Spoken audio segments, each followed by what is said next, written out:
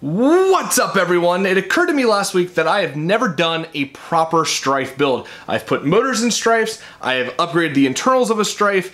I have never done one where I actually did like everything in one solid package, like paint, overhaul, everything. So that's why I made this. This is basically my first ever proper Stryfe build that has a paint job, new motors, everything to it. In this video, we're gonna be going over everything about it. On the outside is a Montana Gold Blood Orange and Shock Pure White paint job. So with this paint job, I wanted to put a secondary color in kind of the areas that I don't really see people putting too many secondary colors. For example, this line right here, I don't think I've ever seen someone kind of just do it on its own. And these two spaces right here. This is just from my personal experience. I'm sure someone has done it just like this, but I wanted something kind of different. So in my last project video, I know I said that I don't like having orange on my blasters because I feel like it takes away from the look of the blaster if you're going for certain looks. But seeing how the paint, the main color is blood orange, orange doesn't really stand out too badly. And some of these parts are moving and I didn't want them to scratch up the paint.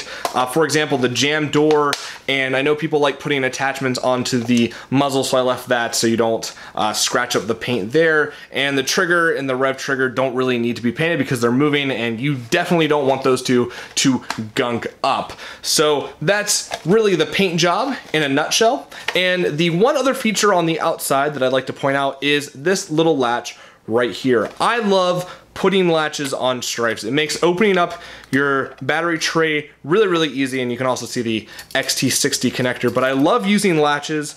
They're very useful, and I've actually had to use some in an HVZ game. You just open them up, swap out your batteries, and close it. No need to carry around a screwdriver to open up your battery tray. It just makes life really, really easy, and they can also look really good on some builds because of the metallic look that they have. Haven't really had too good of a time trying to paint them, but doesn't really take away anything from the build in my opinion. So latches are awesome and I love using them. Now that we've gone over the paint job, let's talk about the internals. Inside this Stryfe is 16 gauge wiring all throughout, high grade silicone wire, and the rev trigger switch has been replaced with a 10.1 amp rated Cherry DC2 that has one of the most satisfying clicking sounds I have ever heard.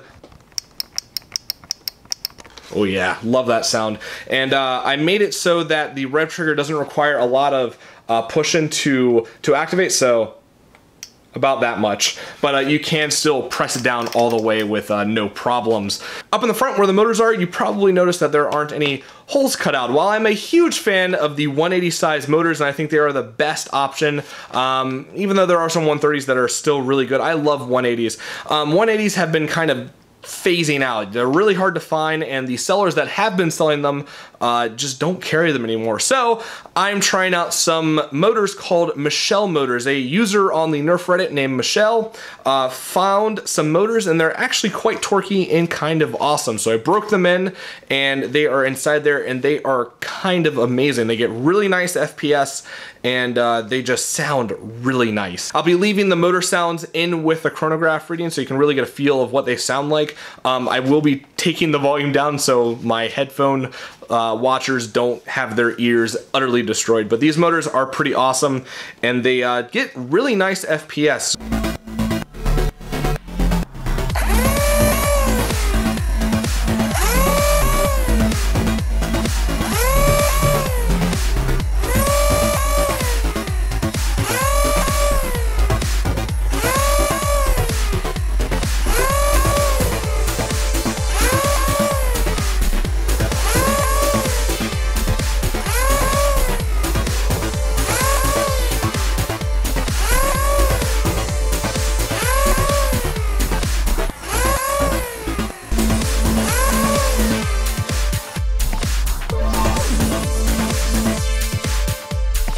As you can see, the Stryfe is shooting very nicely. The chronograph is showing some great FPS, and these motors are really kicking it. The only problem I really have with them is that they're more torquey than they are wind-uppy, I guess is the term I'm going to use for that. But they don't wind up as fast as some of the other motors out there. So say you're surprised by an opponent in a game, if you were to quickly try and pull the trigger and the rev trigger at the same time or around the same time, you're not going to get as fast as a shot as say with some 180s. But still, these motors are really nice, and you can just hold it down and spam this thing like this.